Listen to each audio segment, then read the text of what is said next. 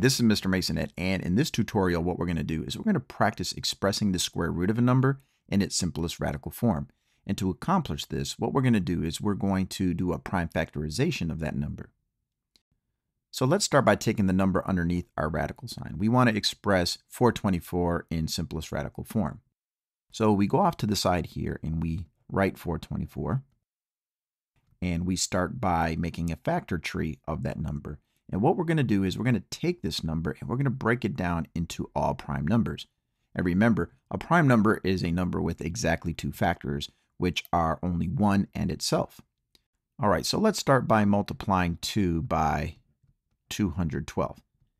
Now, as soon as you get a factor that is a prime factor or a prime number, I like to go ahead and circle that number just to know that we're finished with that number. We cannot break that down any further because it is a prime. 212 we can produce by multiplying 2 times 106. And we go ahead and circle this 2 because it is prime. And we can break 106 down into 2 times 53. And 2 is prime, and 53 is also prime. We cannot break that down any further. All right, once you have taken your number and have broken it down into all prime elements, what you should do is you go to the side and you make 2 radical symbols.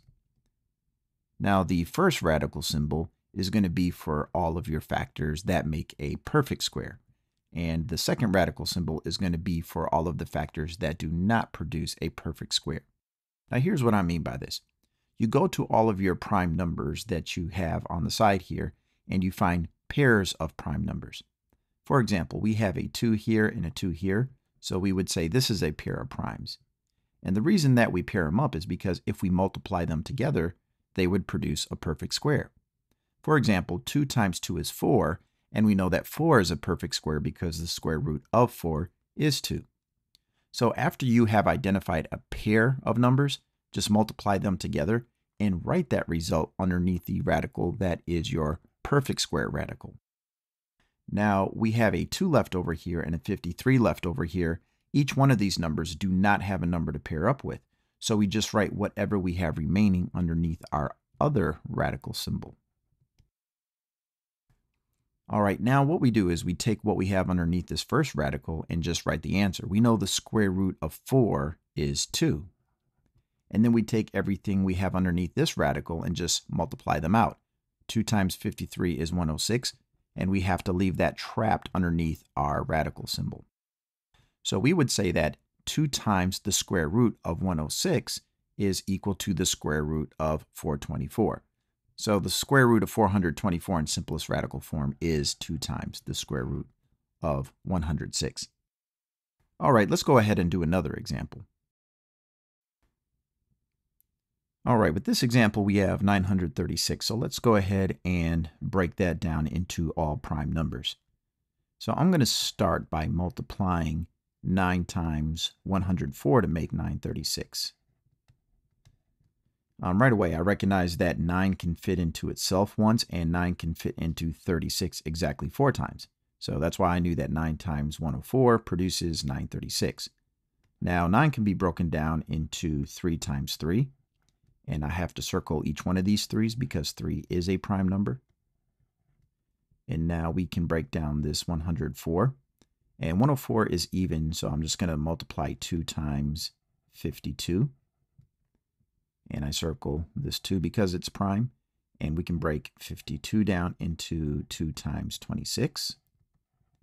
And 2 is a prime number, so I go ahead and circle that. And 26 can be broken down into the factors 2 and 13, and I circle each one of those factors because 2 is prime and 13 is a prime number.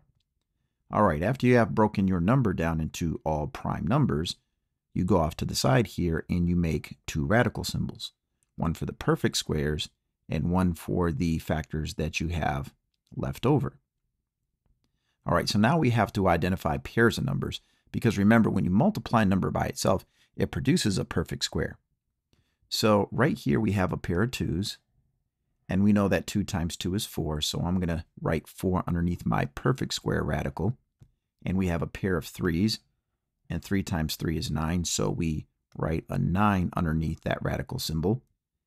and we have a 2 left over and a 13 left over. So I like to take my leftovers and write them underneath the other radical symbol.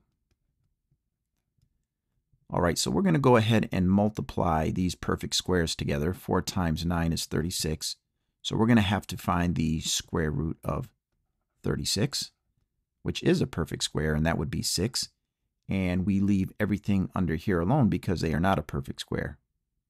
And we multiply these two numbers together. 2 times 13 is 26. But we have to leave that result trapped underneath the radical symbol because 26 does not have a factor that is a perfect square. So we would say the square root of 936 in simplest radical form is 6 times the square root of 26. All right, let's go ahead and do one more example.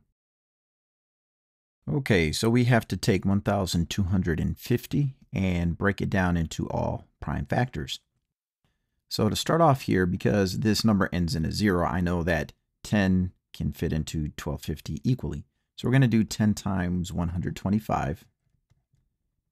And then we can break 10 down into 2 times 5. And 2 is prime, so we circle it, as is 5.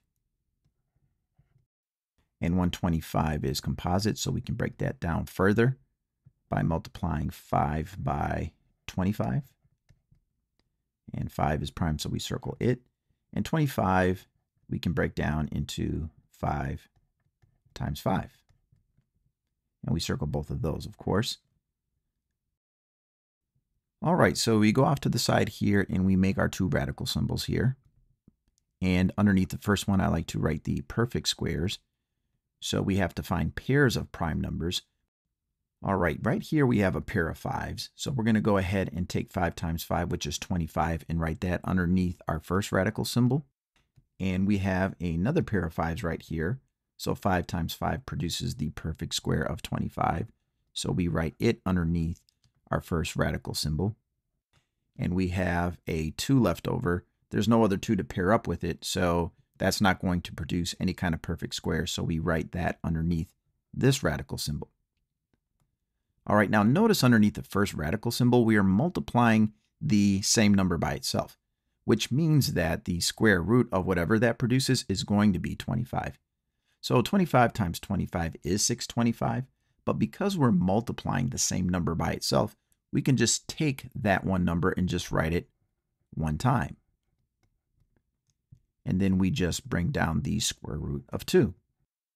So the square root of 1,250 in simplest radical form is 25 times the square root of 2. All right, so that was just 3 quick examples showing how you can use prime factorization to break a number down into simplest radical form.